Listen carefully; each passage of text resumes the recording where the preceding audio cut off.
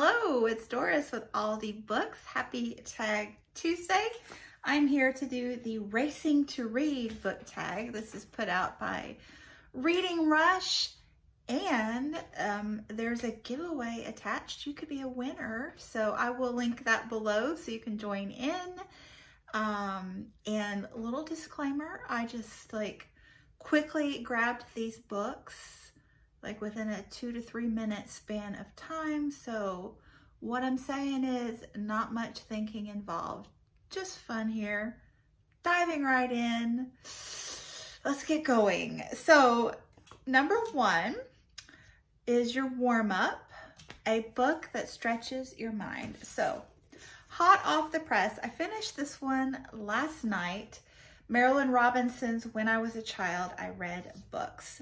This is a nonfiction piece by the author of Gilead, which, you know, is just incredible. I've read the whole trilogy and then was so excited to find out that it's not a trilogy. There's a 4th coming out this fall. So I'm pumped. I'm so pumped. So really enjoyed this. However, this is heavy duty thinking. I really had to pay attention, and I need to read it probably at least 2 more times to get half of it. But yes, she's a thinker, that one. Okay, number 2, The Starting Line. A book that you started, but you never finished. So, I wrapped this book up like I had finished it, but I have not. Oops. I started this one for Springathon, and it's, oh, there's my bookmark, yay. So I am on page 167. So the thing about this one is it's just encyclopedia textbook type essays about various naturalists chronologically through time. So it's more of a coffee table book, not a read it all the way through book. So it's all good. I do want to finish it though in the next month or so, because I don't really like having unfinished books lying around.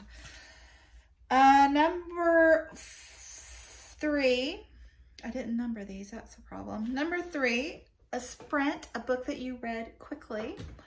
So I did my own personal little 24-hour readathon, but it was more like 36 hours. But I was trying to read 2 books in a 24-hour period. So the first of those was Tracy Chevalier's Remarkable Creatures. And I loved this, which made it easy to read it quickly. So I read it in 6 hours. And I don't usually keep track of how long it takes to read a book, but you know, I made a vlog and I'm using the Bookly app now, so I know these things.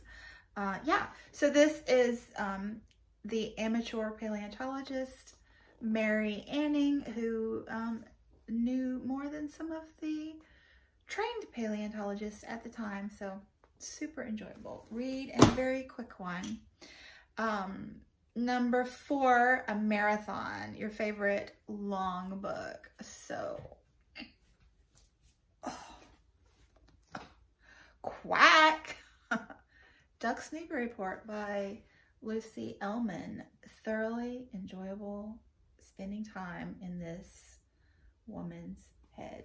Yes. And you're going to notice a theme after that because, you know, once you go down a path, you tend to track that way. Number 5, Hurdles, a book that had ups and downs. Another big one. The Overstory by Richard Powers. So the first 150 pages of this, I feel like I don't need to tell you what it is because we all know. This one got much airplay.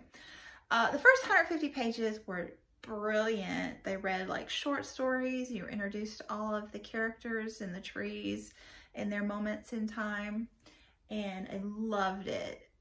From there, it was very much up and down how I felt about each chapter. Some of them were hits and some were misses, but overall, I really enjoyed it.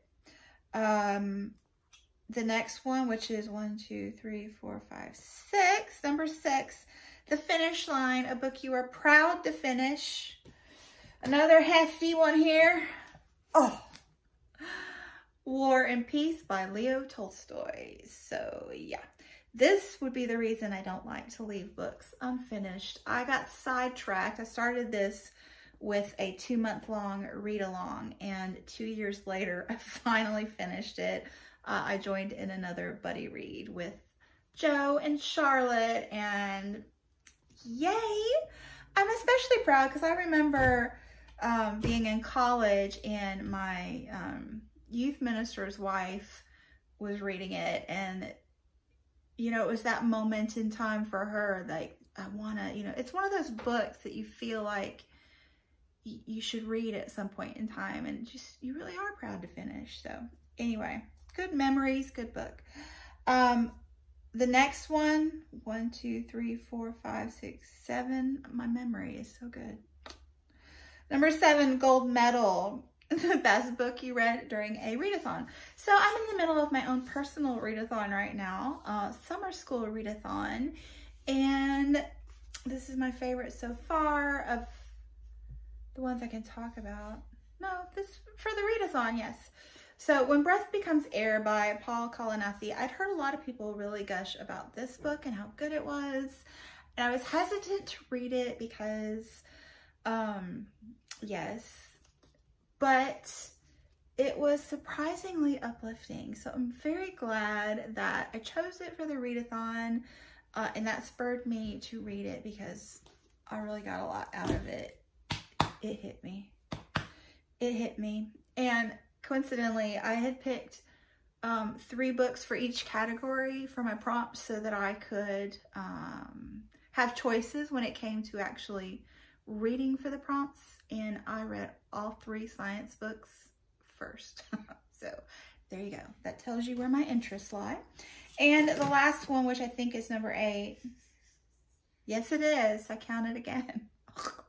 Number 8, participation ribbon for an underrated book that you wish more people would read. So if you are into fantasy fiction, put this one at the top of your list, or the first one in this series, which is City of Brass.